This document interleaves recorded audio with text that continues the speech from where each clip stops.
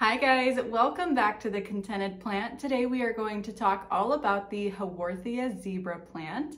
You can see where it gets its name. It has these really adorable little stripes up and down the leaves that kind of give it that zebra-like appearance. This is a super easy plant to care for, so let's get started. So these little plants are native to South Africa. They are in the succulent family.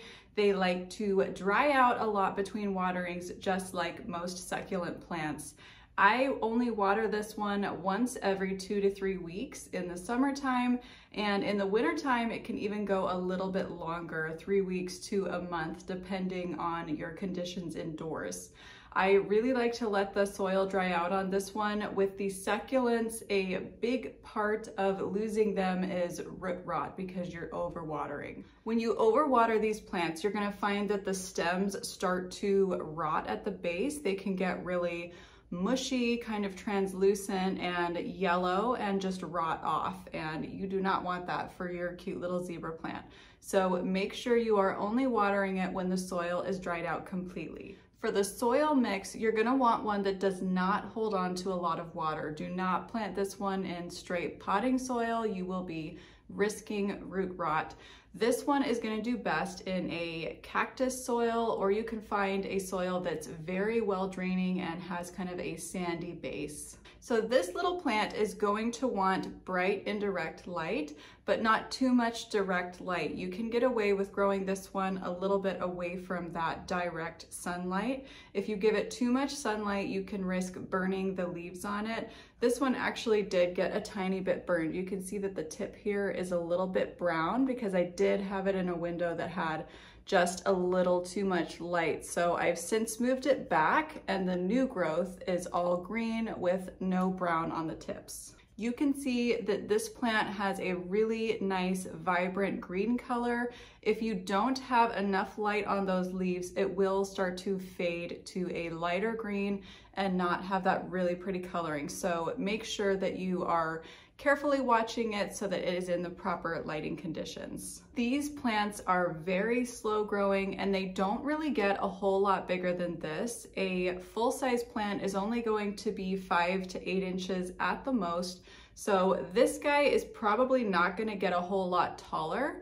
It will start to put off little pups in the soil as it matures and grows, and you can propagate those pups out and plant them in their separate pot to have more zebra plants. Since this is a slow growing plant, it doesn't need to be repotted very often. This one has been in its nursery pot for well over a year, and it's getting to the point now that I will probably repot it soon, but it's been quite happy just sitting in the nursery pot. Make sure that when you do repot it, you're always repotting it into a pot with a drainage hole. These are going to be very sensitive to overwatering. You don't want waterlogged soil sitting at the bottom of your pot. If you live in an area that is really warm, like Arizona, somewhere that's dry and warm, you can get away with growing this plant outdoors. You can either set it outside in a pot directly, or you can go ahead and plant it in a flower bed.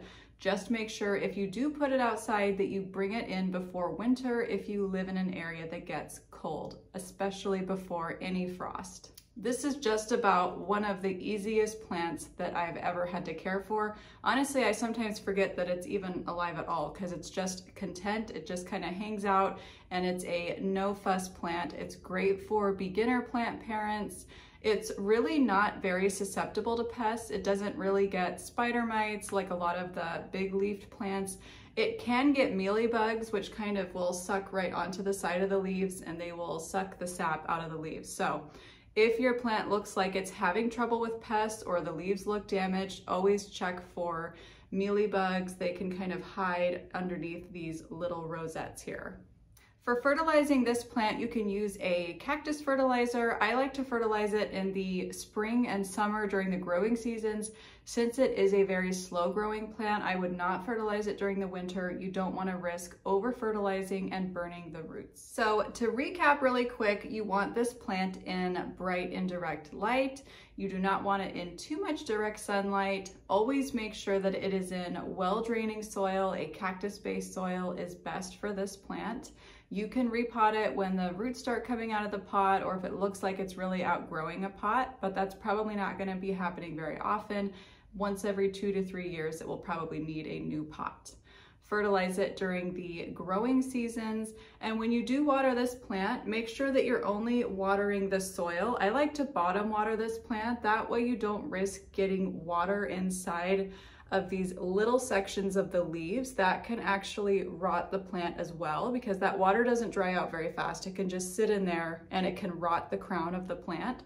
So make sure you either bottom water it, which is you put a bowl out, place the plant in the bowl, and it will just soak up the water it needs through the bottom of the pot, or use a small watering can and only water the soil that's on the perimeter around the leaves, not on top of the leaves. Okay, that's all I have on the cute little Haworthia zebra plant.